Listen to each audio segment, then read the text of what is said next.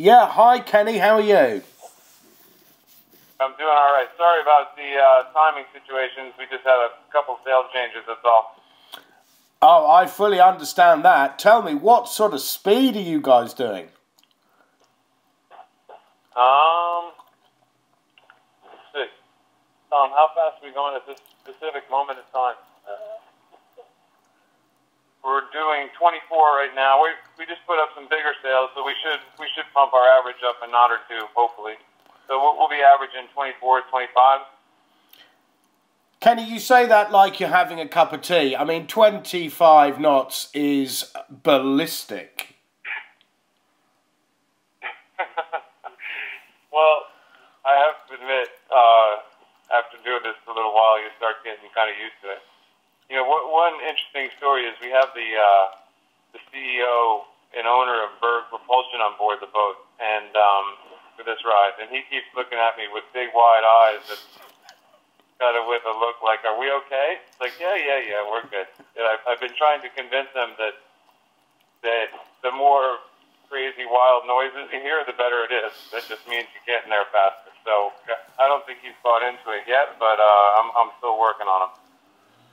Well, Kenny, you've got to be pleased with how the boat's performing. You know, just tell us what you've been learning about the boat over the last 48 hours. Well, we're pretty thrilled with the boat right now. To be honest, we never expected in a million years to be able to put miles on Leopard the way we did kind of early on. I think it's evened out now that we're in bigger breeze, but still, even being even with them and only a knot or so off the pace of Rambler is pretty shocking to us. So, you know, we got a long way to go, but so far so good. Everybody all aboard is very pleased right now. The one thing is a shout out to our shore team who did a spectacular job over the last month getting this thing watertight, and yeah, we have a real sailable boat right now, so that makes a big difference in conditions like that. And Kenny, I managed to prize out of Juan Kujuman, you know, how much quicker these boats are, and he said 10%, and these boats are you know, your boat's looking a lot quicker than the former Puma. Well, certainly in conditions, you know, it has definitely been made, designed with the hope that we can excel in certain conditions. And, you know, fortunately, in that New York Yacht Club Spring Regatta and in this event so far, we've had plenty of breeze, and I think that just makes Volvo 70s look good in general.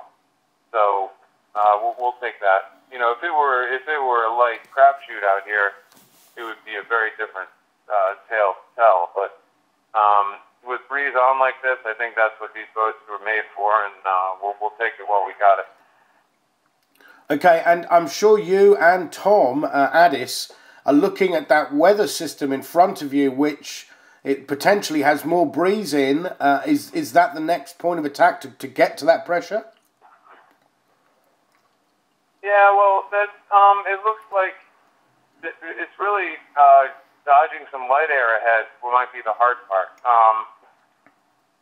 It looks to us that we'll get into England well before any big breeze. In fact, we have ourselves finishing in like 10 knots of breeze right now.